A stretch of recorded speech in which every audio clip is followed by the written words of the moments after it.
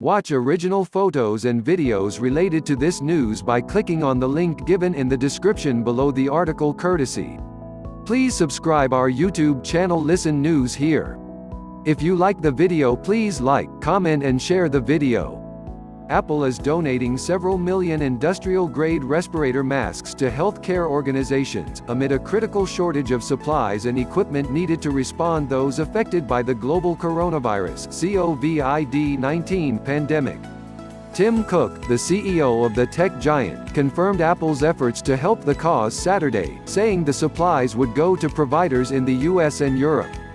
Apple is donating several million industrial-grade respirator masks to healthcare organizations, amid a critical shortage of supplies and equipment needed to respond those affected by the global coronavirus (COVID-19) pandemic. At a press conference earlier Saturday, Vice President Mike Pence said that Apple was donating 2 million masks to U.S. organizations. "The president and I literally heard directly from Apple that they're donating 2 million industrial masks to this effort around the country and working with our administration to distribute those," Pence told reporters.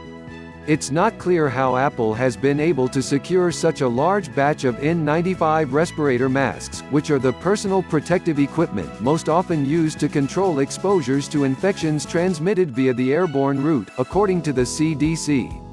Apple did not respond to a request for more info. Hollywood productions are pitching into the effort as well, with shows including Pose, Station 19, and The Resident donating masks to local health care workers. N95 masks are in high demand right now, and short supply. Unlike surgical masks, which are not considered respiratory protection, N95 masks have a particulate filtering facepiece that filters at least 95% of airborne particles. Pence, in his comments at the White House press conference Saturday, reiterated that companies large and small in the private sector can help. "It's a great time to go to your storeroom, and if you have N95 masks, if you've got 100 of them, if you've got 10,000 of them, is to load them up and drive them over to your local hospital," he said. Also Saturday, New York Gov. Andrew Cuomo said the state was sending 1 million N95 masks to New York City, with 500,000 bound for Long Island. A day earlier, Cuomo ordered non-essential businesses in New York to have their employees stay home.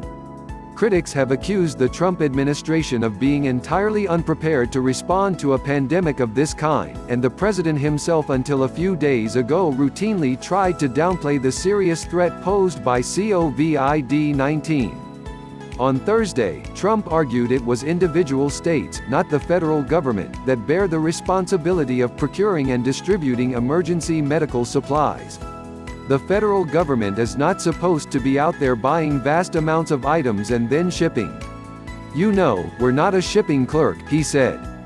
On Friday, Trump shifted tone, acknowledging that states are having a hard time getting masks and claimed the administration had used the Defense Production Act to order millions of masks, which are coming and which will be distributed to the states. According to Pence, manufacturers including 3M and Honeywell have boosted production of N95 masks for healthcare workers by the tens of millions.